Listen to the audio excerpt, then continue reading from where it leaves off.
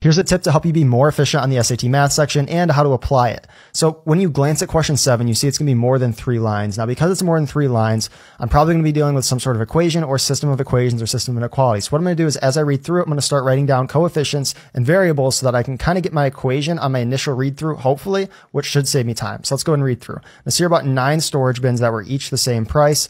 He used a coupon for $63 off the entire purchase. The cost for the entire purchase after using the coupon was $27. Okay, and we know that he got $63 off, and it's 9 times some variable. We'll see if we get what that is. What was the original price in dollars for one storage bin? We're not given it, so we'll just call that X. Okay, so now we have to solve for X. X is the cost per storage bin. So all we got to do here is isolate X. We'll add 63 to both sides. Okay, we're going to end up with 90 is equal to 9X. We divide both sides by 9, and that will give us X is equal to 10. So our answer there will be 10. So as you can see, by writing down our coefficients and variables on our initial read through, we're able to save time because we don't have to go